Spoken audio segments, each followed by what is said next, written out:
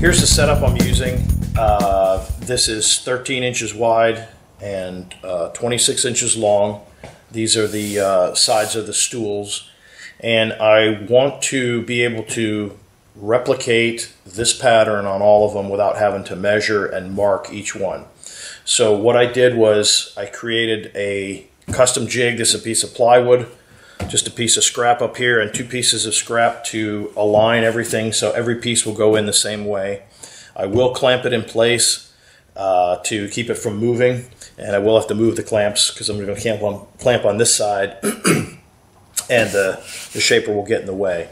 The visible portion of the tape in front of the shaper window is about 11 inches, and I put 3 pieces of tape out here and tested it out, and it can see it everywhere, so that's probably 6 inches.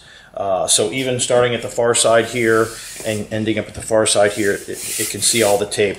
I have to rotate a little bit, but that's not a problem. So this will make it repeatable. The pattern is I made a grid from this corner, and I made a grid for the piece and reference off this corner and checked it before I cut, so everything lines up and it should be good.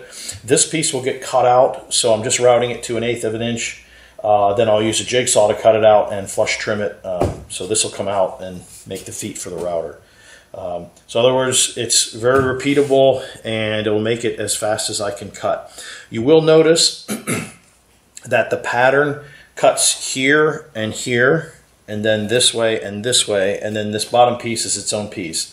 And that's really a byproduct of how the design was made and how the pieces were, how the circle was cut and separated, and then these pieces ended up. So the pattern itself is actually this piece, and this piece, and this piece, and I guess this piece and this piece, but those don't matter because once I cut the line, that's it. And so let's do another one.